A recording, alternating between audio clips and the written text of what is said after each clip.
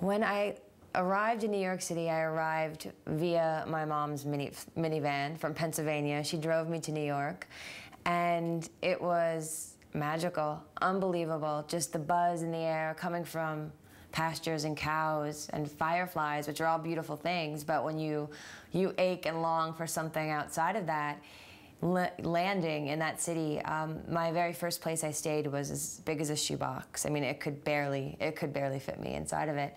But I had this huge window, and the window looked out to the Empire State Building. And I was staring out the first night there by myself in New York City, 19 years old, looking outside at the Empire State Building and like, wow, my dreams are coming true. My dreams are happening, like I'm making it happen right now.